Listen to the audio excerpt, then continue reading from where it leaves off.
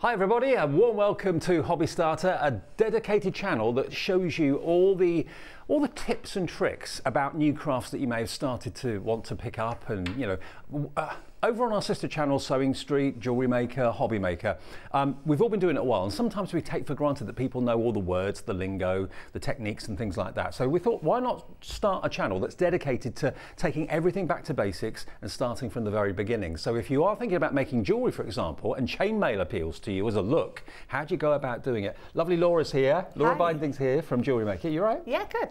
Good to see you. Now, you've been jewellery making for a long, long time, haven't you? Very long time. We don't talk about it. Okay, we don't go there. What's your favourite type of jewellery making, though? So I love doing chainmail. So I love the fact that it's very classic, it's very achievable. Everybody could sit in a room and come out with identical pieces. Is it very kind of repetitious? Yeah, it is. And, it's very repetitive. But also I love that you can fuse different weaves together. Right. So I like to kind of do two different weaves and bring them together to one. So you can have a lot of fun with it as well. And also it's really fluid, isn't it? Yes, yeah, definitely. I mean, chainmail goes back to like olden days of armour and that sort of thing. Yeah, armour. It's also been used as shark suits as well, like a protective layer of shark suits. Armour, chainmail goes underneath because, again, it's very hard when you've got the interlocking rings. It would be very protective. Yeah, so if ever you come across a shark, wear yourself a chainmail bracelet and you should be all right. Well, definitely help. Now, I mentioned repetition earlier on. It's basically a case of twisting links and twisting them back together again, in a nutshell, isn't it? Effectively, yeah. I mean, there's certain things we have to consider, but what I'm going to show you today is literally that. At the end of the day, linking one jump ring into another jump ring is chainmail. Yeah. It's making a chain, but it's classed as chainmail. So, even just doing that is your simple start of chainmail. So, I mean, maybe you go back to your childhood. I can remember doing paper chains for Christmas and that sort of thing, linking paper together. Yeah. Well, it's the same sort of thing, but with metal. And talking of the metal, is there a certain type of metal that you use? So, jump rings are generally made out of wire, and they tend to be they can be made out of aluminium wire, they can be made out of stainless steel, but generally we tend to use sort of plated wire, and there is kind of a minimum. So chainmail jump rings are normally done with a minimum of a 0.8 gauge wire, right? Or a 1 mil is an ideal sort of gauge, and it's just because you need it to be strong enough to be able to open and close and to lock and be stable, right? Because obviously if it's too thin, it's not going to hold its shape. The other thing to remember is that you're going to I'll talk very briefly about it in a moment, is you have something called the aspect ratio. So you do need specific size jump rings, right? But the gauge is also quite important. But if you go by generic 1 mil, most jump rings that arrive are 1 mils. Most that you can buy for chainmailing are 1 mil. And just looking at some of the finished items we've got here, necklaces, bracelets as well, they are gorgeous, they really are. And of course, if you like the idea of taking this up as a hobby, at the end of the show when we've said goodbye, you can always go to our channel JewelleryMaker, which you'll find on Sky and also on Freeview. On Sky it's 674, and on Freeview it's channel 72. So you can go there anytime and watch demonstrations live. Sometimes you can watch shows back as well and get lots of hints and tips on not just chainmail, but any type of jewellery making that takes your fancy. Okay, so we've bought our chainmail links from JewelleryMaker's website, jewellerymaker.com. What do we do first? So there's a few things to consider when you're buying your chainmail jump rings. So, they'll come in sort of, you'll get them in amounts of about 200 generally when we're buying them from JewelleryMaker. And they will have different sizes, and this goes back to what I talked about with the aspect ratio. So you can go from sort of so I'm going to mention as well is when I say this, I'm referring to the inside diameter of jump ring. Oh, okay. So if you say, for example, you've got a jump ring here on my board, you'll see that you've got the inside and the outside. So just say, for example, this one here. So when I mention size, I'm talking about the size on the inside of that jump ring, not the outside. Right. So you'll often see, if you're looking for jump rings, then they'll often refer to an ID, which is inner diameter, or an OD, which is outer diameter. Gotcha. And that does make a difference because there are some weaves that are specific to certain sizes. There are some that are nice and generic, and you can use any size jump ring with, which is what we're going to do today. And looking at what you've got in front of you, it seems that you don't really need much in the way of tools, really, to do literally 2 pairs of pliers. That's it. And the pliers, again, they do need to be chain nose pliers or flat pliers. So round nose pliers won't be any good. They do need to have a flat surface. But you need 2 just to be able to open and close your jump rings. But that's all you need. So you could get started just for a few pounds? Literally, really? yeah. I mean, we've had these in deals. These are very sort of, they're only about £4 or £5. I think they're not very expensive. And are jump rings expensive or not really? No, not at all, no. We tend to do them in a mixture of sizes as well, which is great. So you can get them in bundles where you get like a 3mm, a 6mm, say, and a 7mm.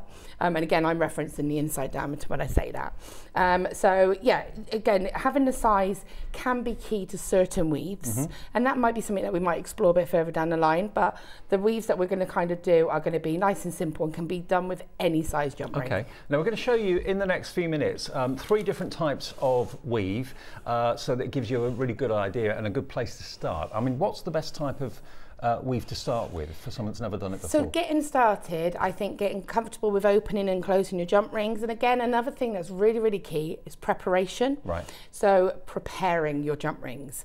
So, you know, we have to make sure that open and close, and we'll go over that in a moment. But we're going to be... yeah, it's just that getting used to it, getting used to closing them properly, opening them, and getting that join nice and close. So when you say preparing, you mean what? Getting the right colours, getting the right sizes. So when I say preparing, yeah, you need open and close jump rings. So a lot of the time, if you see on my board here, I've got a pile of jump rings that have been opened and a couple that are closed, and that's quite key. There are some weaves where we'll say you need, say, 50% open and 50% closed, and with that, it's best that you will have a pile of open jump rings. Right, rather than doing them one at a time. Yeah, because once you start to create that chain, you want to just be able to pick up a jump ring, jump ring. You don't want to have to stop, open and close some more, and then do it again. See, that's why we're doing this. I wouldn't have thought of doing that. I'd have done it one at a time, which is laborious. So doing it in advance. It's time saving. And there is things with chainmail that we call speed weaving. So there are a couple of ways that we can kind of, and I'll show you a sample of that with the 2 and 2. Okay. And it's really quick and easy, but it just saves time and speeds the steps up. So you're going to show us 2 and 2 first, yeah? So I'll show you the 1 and 1. 1 and 1, and then 2 and 2 is just a variation of it. So I'll just talk about opening and closing your jump rings. Now, just for sort of demo purposes, I've got large aluminium jump rings.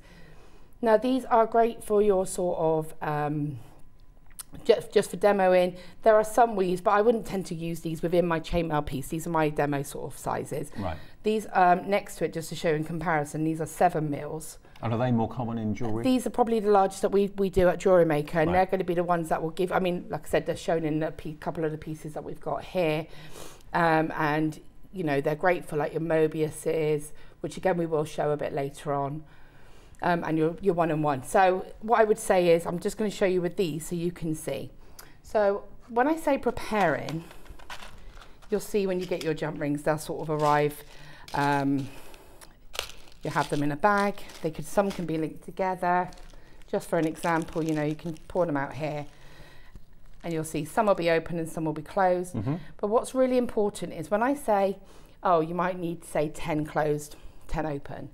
Don't just go, oh, well, I've poured out the closed one, so that's that part done. It's very important, and hopefully I'll be able to show you.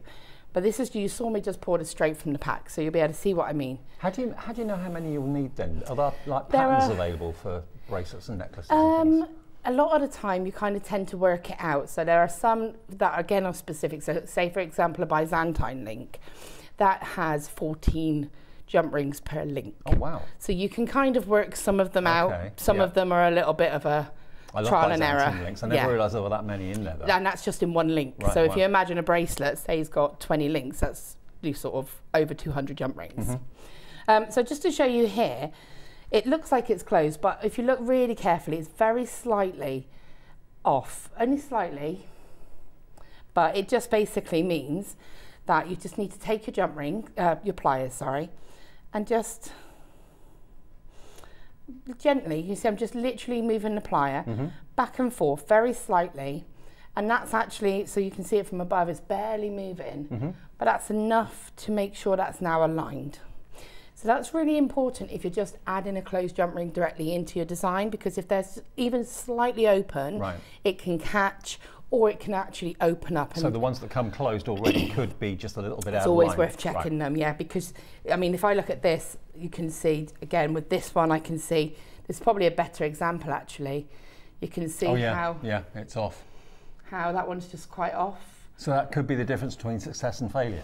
It can just, you'll feel it as well. So, you know, you want this to be nice and comfortable. I wear chainmail quite a lot. I wear it on my, I've got 2 bracelets here. And, you know, you need it to be nice and comfortable and smooth against the skin. If there's any kind of jump rings not open properly, then it could catch or it could scratch, and you don't want that. So when I say make sure you've got your jump rings open and closed, this is part of your preparation. So I'm taking my jump ring, I'm literally just opening a couple. I'll only do a few.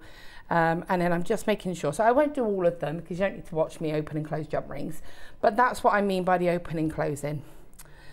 So when it comes to actually making a 1-in-1, it really is as simple as take an open jump ring, add a closed jump ring. You start off by actually adding 2 closed jump rings. Okay. And then close that jump ring.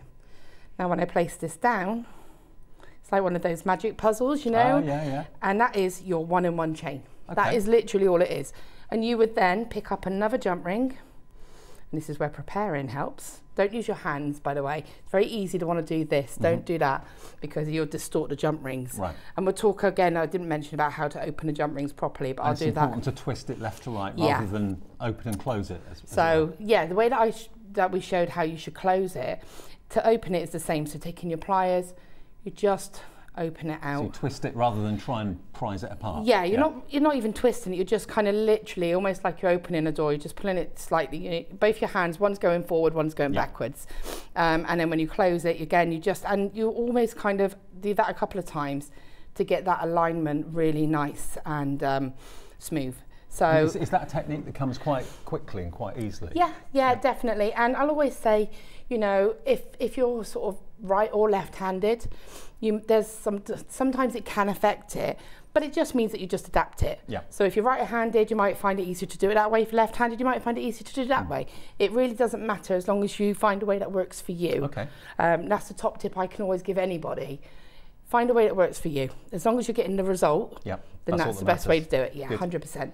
So I'm just going to take another open jump ring, attach it to that chain, take another closed jump ring, which I've accidentally opened. So there's my open jump ring, there's my closed, pop it on and close. Simple. So as a starting point, if that's the first chain you make as a necklace or a bracelet, you could probably get it done in probably half an hour or something like that. Do you know what though? Yeah, it doesn't take long, and I will often use this as a finish. So again, open jump ring, add a close, pop it onto your closed. That's all you continue to do until you've got the length that you want. Now I often use this just to finish off my design. So I've got this piece here. Now this is a 2-in-1, so all I've done is added 2 and then 1. And again, I'll show you that in a moment. But the weave itself is actually, if I move that for you to see, so it's a box weave at the bottom, which is a variation of your Byzantine. And then I've got that as my main focus, but then I've just finished that chain off with a 2-in-1. I mean, the combination of the two looks really striking. And this is why I like to mix weaves together, and also it conserves your jump rings a little bit, because some weaves can be really jump ring heavy. You know, there's a lot of jump rings just in that one tiny section there. But I mean, imagine if that was in sterling silver, or if that was in white gold, or even more platinum, that would be a small fortune. Absolutely. Presumably making jump ring jewellery is not that expensive. No, definitely not. And so, and again, there's, like I said, there's ways to kind of stretch jump rings out a little bit. So I would do that as my section there, and then 1-in-1 it here, or 1-in-2 it. This whole piece is still completely handmade. And they do come in different colours. There's like a rose gold colour, there's a yellow gold colour, and a silver colour. Yeah, and I'll use those when I do the Mobius to show you the different colours. Okay. So I'm just going to show you what I was talking about with the 2-in-1. Yep. You can do 2-in-1, 2-in-2. And just to explain briefly as well why it's called a 1-in-1 is literally because there's one jump ring in another jump ring. So one jump ring goes into one, so it's a 1-in-1. If you're doing a 2-in-1, there's 2 jump rings into the one. Into the one. Gotcha. So it literally, it kind of says what it does. It's self-explanatory. A 2-in-2 is going to be 2 jump rings linked to 2 jump rings to 2 jump rings. Yeah. So you'll find that a lot with patterns, that it does explain it in the name.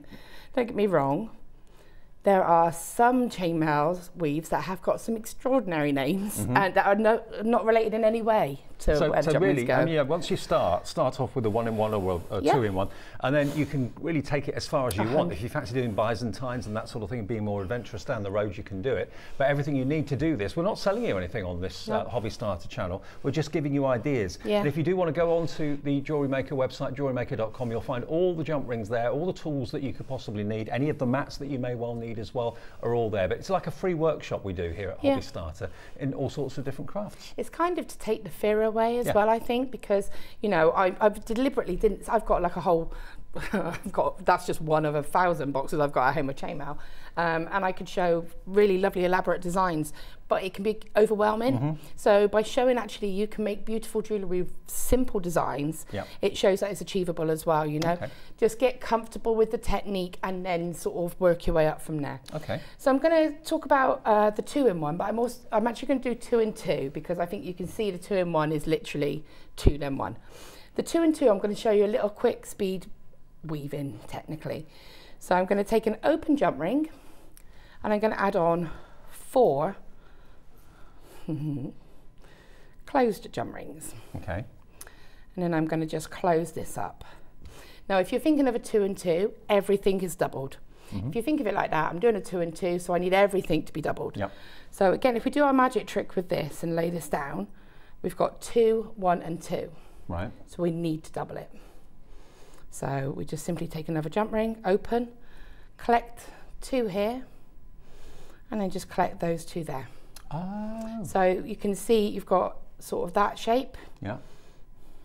Close that jump ring, and then again when I place this down, it should go 2, 2, 2. Oh, brilliant. So it's really quick and easy. That's kind of a nice, quick, easy way of doing that. And so again, if I take an open jump ring, this is where this is what I was talking about with the preparation. Having those jump rings ready. So 2 closed. Do you know a lot of people that make this to sell? Yeah, it's very popular. Is it? Because it's great because I think it's very unisex and anybody can wear a lot of the chainmail weaves. My husband actually wears 2 weaves, 2 bracelets that I've made him in bare copper. So he wears a Byzantine bracelet and a half Persian 3-in-1 bracelet. That sounds interesting. So yeah, and you know, he's one of these, he's like, has to be like, I'm going to make sure that it suits me. I'm a man, and he's absolutely wears it all the time. Terrific. So, you know, it's very versatile, I think, and you can break it up with gemstones if you want to. I love weaves that are components almost, that you can break up into sections and add different things to. So I've got my open jump ring, I've got 2. So again, I'm going to take my open jump ring, exactly the same as we just did, pick up those 2, pick up this 2 here, and close. Just a little side note, that's a 2-in-1. But if you want to double it up, you can simply take another jump ring and go through all 4 and close. See, until you see it done, it looks a little bit daunting, but when it's explained and shown, you know, very, very steadily and slowly, it makes absolute sense. It does, and I'm going to show you this because it went wrong because I went too quick, and it's good to show that because all that I did was I basically put it on in the wrong direction. So you can make mistakes, but chainmail shows you it.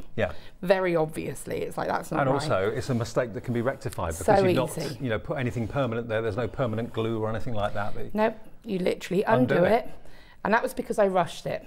That's the honest answer. Pop it through. I think I put it through it the wrong direction. You just pop it through like that. So the secret is if it lies awkwardly, you've done it probably in the wrong direction. So undo it and go back and do it in the other direction. Yeah, but this one's playing me up and wants to make me look silly. There we go.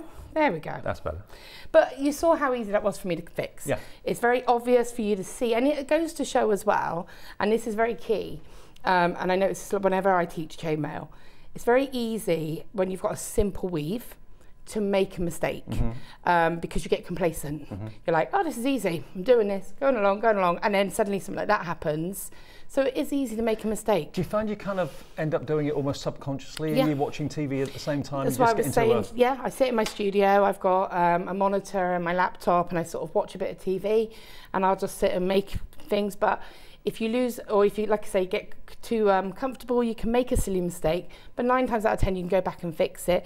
I always say just keep checking. You saw how that jumped out at you. Yeah. That's wrong. Do you know what I think people sometimes get a little bit wary of is that working with metal seems a little bit, it looks like it could be hard work. Working with crochet wool or whatever is softer, it's kinder on the fingers or whatever. But this is so soft to actually use, but so strong. Easy, absolutely. So, and like I say, it's very, it does, it shows you if you've made a mistake, you can see it. So you're like, okay, I can go back and fix that. And the great thing, like you said about jump rings, they're open and closable. Yeah. So if you go wrong, just go back, catch it quick. That's the best tip I can say.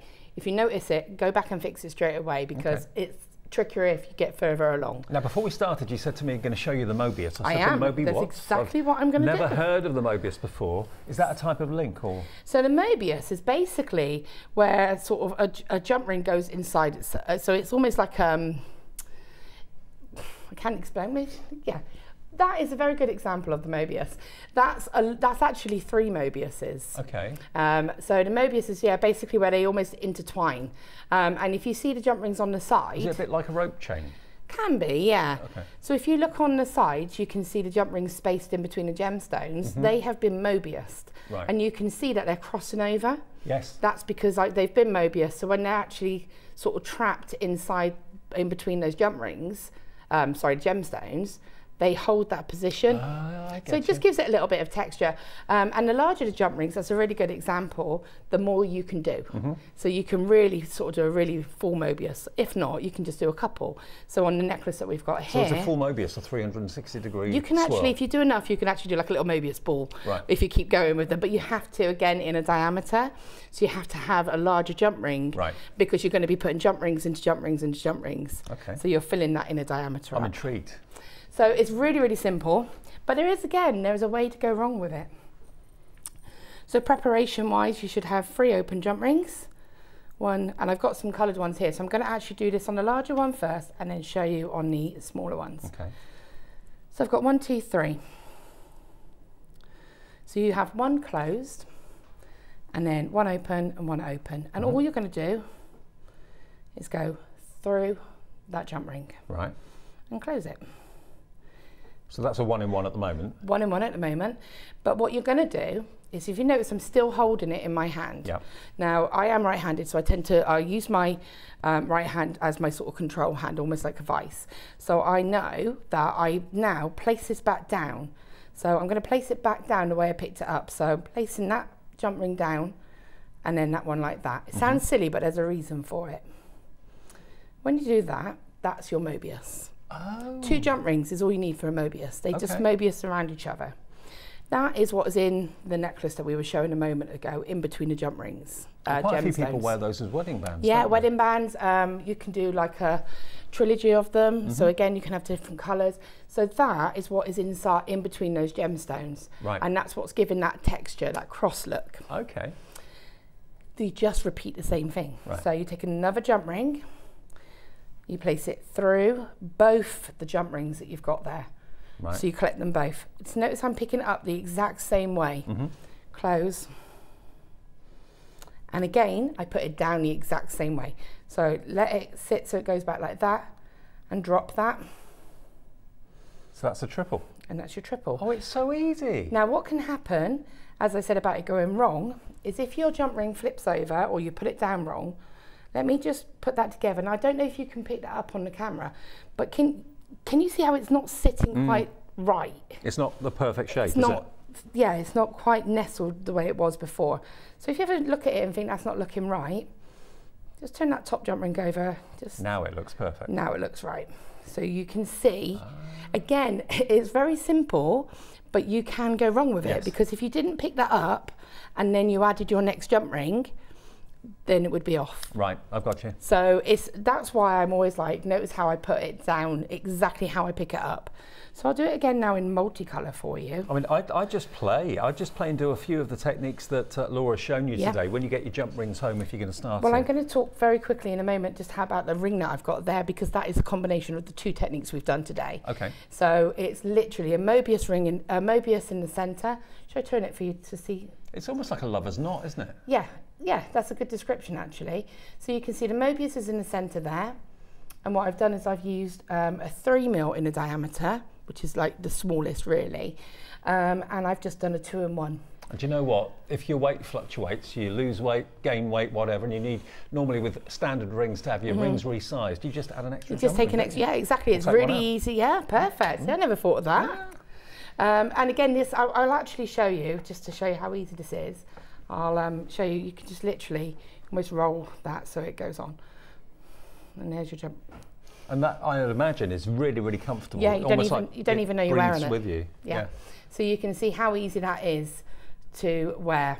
So again, that's just a mixture, and again, take it off really easy. And that's just a mixture of your two techniques. So I'll show you it on the smaller. So I've got my silver jump ring there. I'm taking my gold one now. And this is about the same size as the centre of that ring, isn't it? Yeah, it's the same size, yeah. This is the 7mm inner diameter. Right. Okay, which means it would be a 9mm outer. But we do list them by their inner diameter. Right. So I'm just going to pick that up and close. Now, if you don't close it properly, so this is where it's important to make sure you hold it properly with your pliers, place it back down. I always tend to just do that. Perfect. Take my next one, which I did prepare, and this is why preparation helps, because if they're all open, it saves time. And then straight through both of them, pick them up. And do you know what? It's a hobby and a craft that is noise free. Yeah. You haven't got any noisy machinery or any flames or anything like that to worry about. Quite therapeutic. And there you go, that's a triple colour one. So you can see that there. That's beautiful, I love it. And because it's got a larger diameter, so if this was done on, say, maybe a 4mm in a diameter, you probably only get 3. But my general rule of thinking is, I won't go into aspect ratio because it can be a bit intimidating, but it's basically an average. A lot of weaves will say it takes an aspect ratio, which is the average ring size. So a Byzantine, for example, is a 4.5. I round it down to a 4.1 using JewelleryMaker. It's done by the wire thickness and the inner diameter. So my general rule of thinking now is if it's like a 4mm jump ring and they're a 1mm wire, I'm going to get 4 jump rings in it. That makes sense. That's how I think of it. So if I'm doing something like a 6-in-1, you can get 6 in. Well, I know it's not going to work on a 4mm jump ring. Right, yeah. So if you've got a 7mm, you know that it would. So it's just that's my little general rule of thinking. It's a 1mm wire and a 4mm diameter, and I'm going to get 4 jump rings through. It makes absolute sense, and I must admit, I mean, although I've been a jewellery kind of person for years and really into jewellery and stuff, I've never actually looked into making it. I've designed it, but I've never actually I think you'd be great at this. I think I'd love it. It's very therapeutic, and again, the necklace that we've got here is again another combination of Mobius links and then connected with 2 jump rings that aren't Mobius, and by Mobius I mean going through each other. So I've got 2 that are Mobius and then 2 that are not. And that's the whole of that chain. Well, the silver one, sorry. I think you'll agree, in the last, half an hour or so, we've seen a lovely introduction into chainmail. It's something that isn't very expensive to get into. Laura, you said you only need basically 2, was it flat nose pliers? But yeah, chain nose or flat nose. It's good if you've got at least 1 chain nose, just because it tapers. Right. But 2 of these or a pair of these in flat nose. And about £5 a pair, something like that? Yeah, they're very, on JewelleryMaker you'll find them. Okay, and of course all the jump rings you'll find on JewelleryMaker as well as all sorts of other things to make at home, whether it's gemstones, whether it's jump rings, whatever it might be. JewelleryMaker, of course, is here every single day on channel 674 on Sky and 72 on Preview, and they're live every day, even Saturdays and Sundays between 8 AM and 1 PM. And you can watch shows back as well on the website, and you can just have a little rummage. I mean, I wouldn't know where to go and buy jump rings. I wouldn't have a clue in the high street. Whereas you go to our website, jewellerymaker.com, and it's all there for you. And of course, it's not just about JewelleryMaker. We've got lots of channels doing lots of different hobbies. HobbyMaker is a generic card making and generic hobby channel, which is fantastic, and that's on Sky and Freeview as well. That's on between 1 and 8 every single day, 7 days a week. And of course we've got Sewing Street, which is on at the same time as JewelleryMaker but on different channels, and that's on between 8 and 1 every day of the week as well. So whether you're into soft crafts, whether you're into jewellery making, or whether you're into card making or anything else, Gemporia Craft, which is what we are as those 3 channels, is the place to come to. It's got you covered. It's got you covered. Well, we'll see you again soon on JewelleryMaker then. Thank you, Laura. Thank you for watching. I'll see you on HobbyMaker very soon. I'm Dave Bradford, that's Laura Binding, and enjoy your chainmail.